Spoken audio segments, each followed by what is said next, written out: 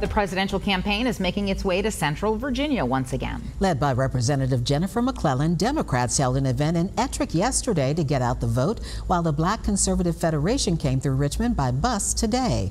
Our Bill Fitzgerald joins us now with the details. Bill? Cheryl, yesterday's event for the Democrats celebrated a Tennessee legislator who was expelled before winning back his seat because he joined a protest demanding gun control on the State House floor there.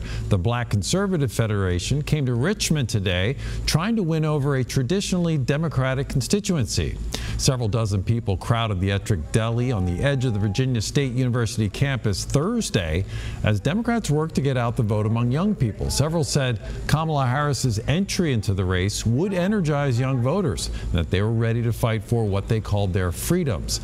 Then today, a bus carrying members of the Black Conservative Federation pulled up to the Maggie Walker Plaza on Broad Street, hoping to catch up with potential voters and show them why the Republican Party and Donald Trump would deliver them prosperity.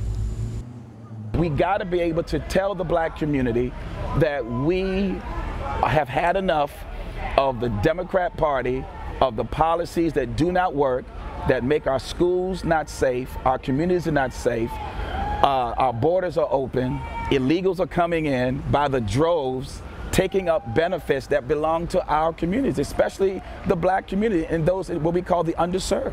Everything that we care about for young people, I think in particular, reproductive freedom, making sure that they have affordable education, that when they get out of school that they're not saddled with debt, that they can get a job, that we have an economy that doesn't leave anyone behind. But our very freedoms are at stake: the right to vote, the right to reproductive freedom, the right to access to health care.